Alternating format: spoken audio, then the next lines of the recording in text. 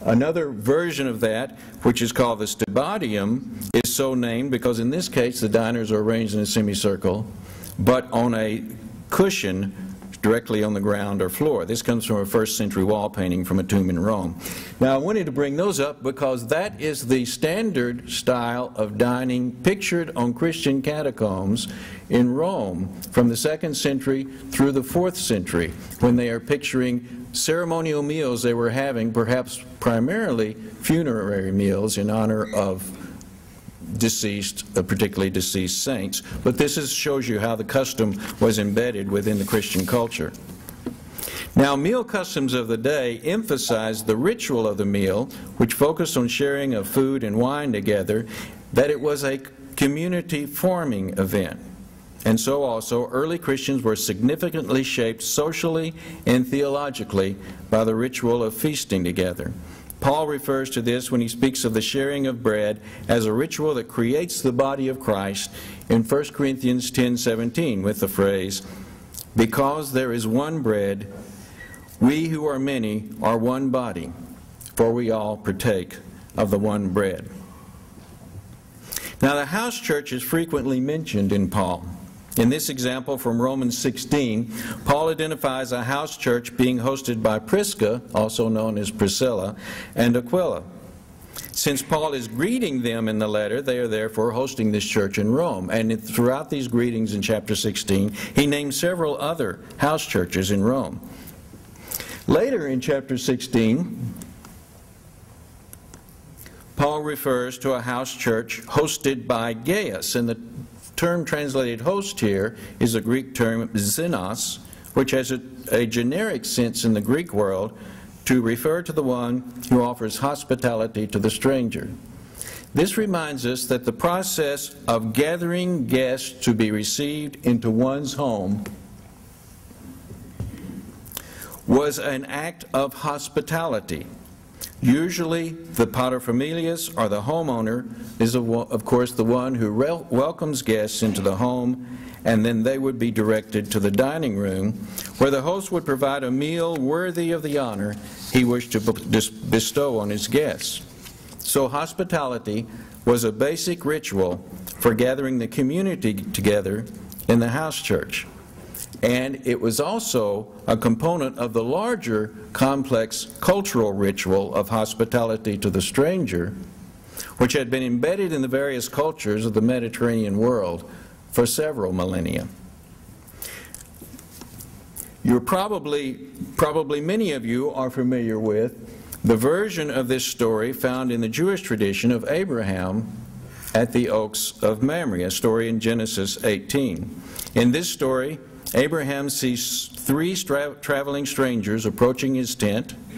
Though they are divine beings, they are disguised as ordinary humans. Abraham offers them hospitality by hosting them in a sumptuous meal. And after the meal, the guests reveal their true identity and reward Abraham for his hospitality. There's another version of the same story in the Quran, by the way. Jesus referred to this tradition at numerous points in his teachings. In Matthew 25, for example, he tells a parable of a ruler who disguises himself as a commoner in order to test the hospitality of his subjects. He then gathers those subjects to separate the sheep from the goats. The sheep are rewarded because they were hospitable to the king. The goats, those who are designated as such, were inhospitable and therefore are punished.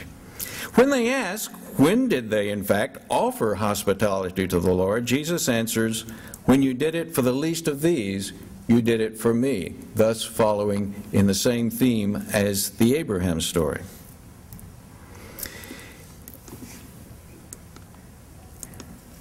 In the letters of Paul, hospitality was a primary metaphor for the event of grace. In the phrase, "as Christ has welcomed you," as a metaphor of grace, it would have been experienced in the ritual of hospitality extended to the community table. Welcome one another refers to the way in which care for the others at the table is to be just as hospitable as that of Jesus. Now, these are some of the examples from the formative years of Christianity.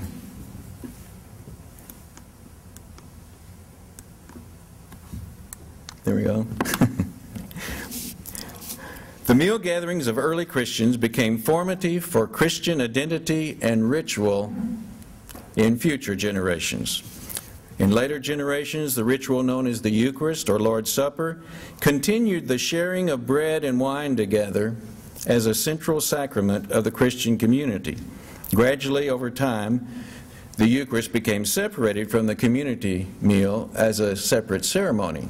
But the community meal continued in the form of a ritualized love feast, a ritual which, by the way, is still celebrated today by some Christian communities. The community dinner has also been preserved in an informal sense, not with as much a significant ritual, but in a nevertheless meaningful informal sense in the form of fellowship dinners, which are a major part of the social formation of Christian communities, even if not always acknowledged, that people do know that. Just as feasting was a central part of the ritual life of earliest Christianity, it continues to exist in the form of various feast days that dot the Christian religious calendar. The ritual of feasting also embedded within Christian identity the importance of hospitality to the stranger, as a theology of breaking bread together with individuals across a wide spectrum of social, economic, and religious differences. A specific form of hospitality to the stranger is practiced in a variety of acts of charity, such as soup kitchens. So, in conclusion, food and the ritual of dining, which were foundational for the formative years of Christianity, continue to be important in the theology and practice of Christianity. Thank you.